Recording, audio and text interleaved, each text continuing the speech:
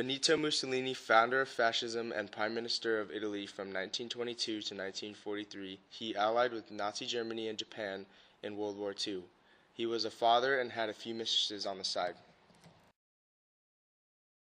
Born on July 19, 1883 in Forlì, Italy, Benito Mussolini was the eldest of 3 children and was the first child of a local blacksmith. In later years, he expressed himself by his humble origins and often spoke of himself as a man of the people.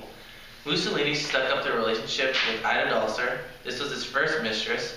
She was a lover and Italian fascist with Benito Mussolini. As a youth, Benito Mussolini showed much intelligence, but was boisterous and disobedient. Mussolini had a penchant for violence even as a youth. Mussolini gained a reputation for bullying and fighting during his childhood. At age 10, he was expelled from a religious boarding school for stabbing a classmate in the hand, and another stabbing incident took place at his next school. Rachel Mussolini came from a peasant family and moved in with Benito in 1910. They married in 1915. She bore 5 children by her husband. In her later life, she received a government pension until her death. The Mussolinis were not wealthy and lived in a rather small apartment. From his father, Benito learned strong socialist ideals and fierce behavior. Benito started as a low-ranking officer and climbed the ranks to finally become the prime minister. Benito formed the Fascist Party in March 1919 as the leader of the fascist movement. Mussolini explicitly encouraged violence against the socialists, thereby attracting new members found in extreme nationalism.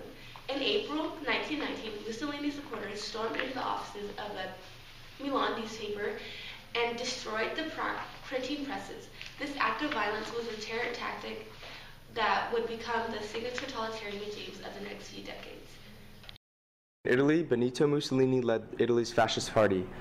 This party was composed of dissatisfied war veterans, nationalists, and also people fearing the rise of communism and Stalin's consolidation of power.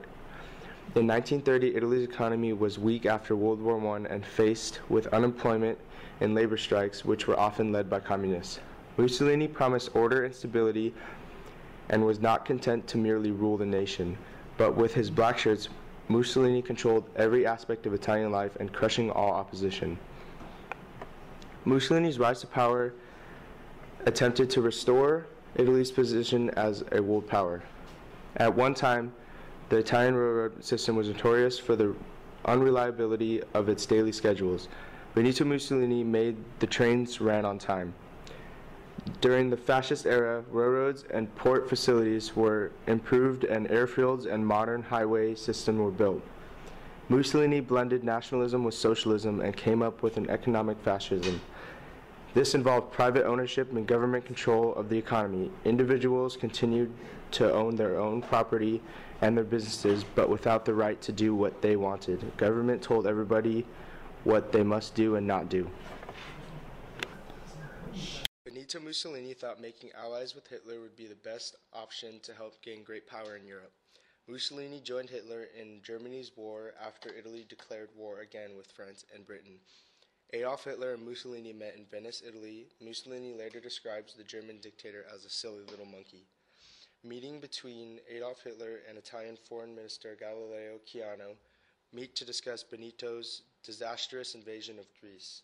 Mussolini has been strongly influenced by Hitler over the years, and when World War II broke out, Mussolini sided with Germany, the Allied powers of Britain, and later with the U.S., who soon come out after Mussolini. Ja, hoe bedoel je?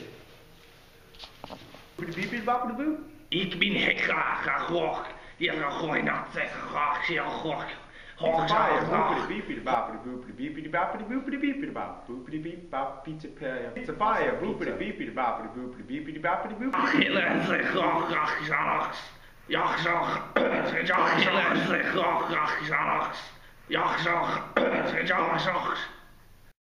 During the evening of July 24th and the early hours of the 25th, the Grand Council of the fascist government met to discuss the immediate future of Italy. In July 1943, Allied troops landed in Sicily. Mussolini was overthrown and imprisoned by his former colleagues in the fascist government.